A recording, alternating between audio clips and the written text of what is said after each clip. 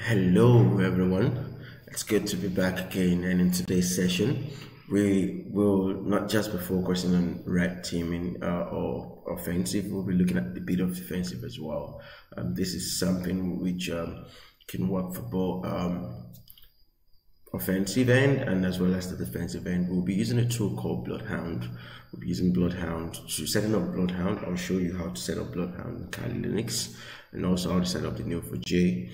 Then also how to probably exploit, get the collector imported into our target and use that to probably enumerate the Active Directory, and see how we can from there push that back into our Kali Linux system and try to understand the Active Directory the way it is in terms of how it's been built, what domain admins do we have, what groups do we have, and all that stuff. Okay, enough with the chitty chatting. Let's get right into business as usual.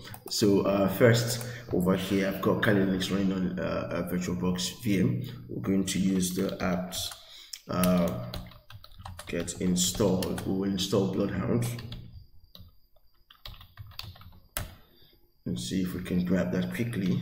Okay, whilst that will be installing, we will in the background set fire up the Windows target and try to see if we can exploit a vulnerability on that target, probably to gain a remote code execution. I already know that I know there is a vulnerability, or I know it's vulnerable to something, so I'm just going to save you that stress.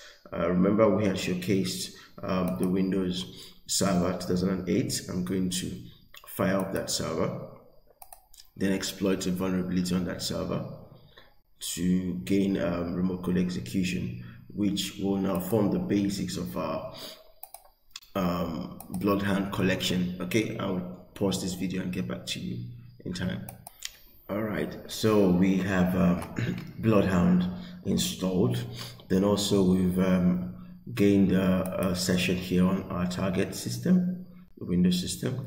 Then also we can see over here I cloned the BloodHound Git repo. Then I have the collectors, which is Azure Hound as well as the SharpHound. The Azure will be for the Azure cloud, then this will be for the local Active Directory on the server. Okay, so moving on from this point, what we're going to do is we will try to set up BloodHound properly. So the first thing we'll do is we're going to change into user share Neo4j and create that library over there. So we'll do the ch own. We'll give this over to the user Kali, so we can also run this as Kali, run as r Kali.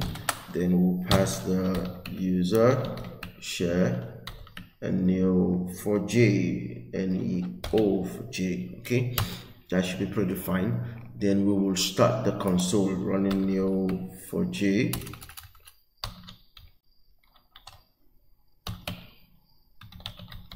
Console. Okay, if all things look okay, we should start building from that point. Okay, it's doing a bit of verification. Once that is done, then we'll be able to log in and probably set up credentials, username and password, and other attributes which will be required for us to be using this thing more often. Okay, I'm just gonna wait for that. When it's done, I'll come back to you guys. Okay, so it started. We will copy the link and go and access it, then set up the necessary credentials. All right, so I'm going to go over here in my browser and access, which is what we have over here.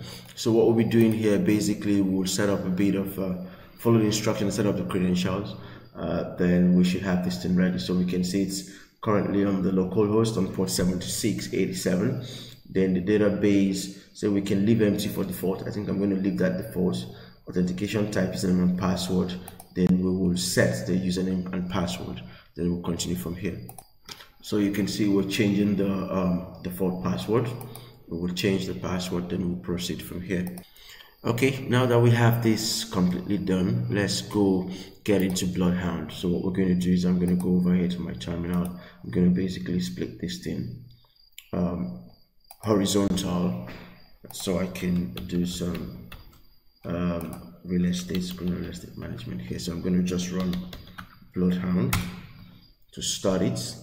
Then we will authenticate to this using the credentials which we have just created. So the username is neo4j, then the password which we set. Okay, I'm just going to save this password so I don't have to repeat this over and over. Okay, so I've got BloodHound set up, and you can see I'm in BloodHound. So now we need to look for a way to move the collector over to our targets and see how we can use the collector to probably grab some stuff. Okay, so I'm going to go back to my terminal. I'm basically going to minimize this thing and go back to my terminal. Here we have the active session. So since it's WinRM, even WinRM, we can use the upload functionality to take those things. Basically, I'll be taking the SharpHound.exe. Since this is the exe version which I want to execute, I'm going to just copy this. Then I'm going to see if I can use upload to upload this here directly. So this is currently in the path. Let me see that path. It's in up on my local system, BloodHound collector. Then we've got SharpHound.exe. Let's see if we can actually upload that thing over there. Upload successful. Verify that we can see it's right there, so we can run this since we know our target is already there. SharpHound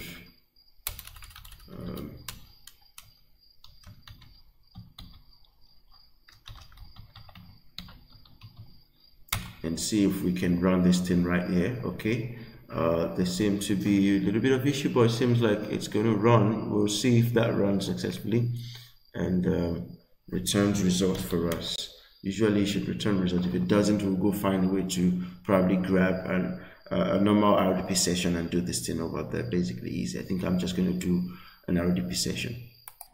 Okay, so we got a version that I think the other version had some bug issues, so we're going to try to run this now and see if it works.